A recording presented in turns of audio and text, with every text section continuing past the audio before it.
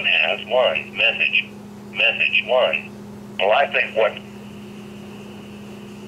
Oh, hi. I'm calling around to tell people I think what Newt Gingrich did is a slap in the face to every law-abiding Alabama family. Gingrich has called for giving amnesty to illegal aliens, including the ones living right here in Alabama. You heard right. Gingrich supports amnesty for law-breaking illegals, even the ones who have stolen Social Security numbers, allowing them to steal our Alabama jobs. It's bad enough Gingrich joined with Obama in supporting big government health care mandates, the Wall Street bailouts, and job-killing cap and trade. But Gingrich supporting amnesty for illegals is the final straw.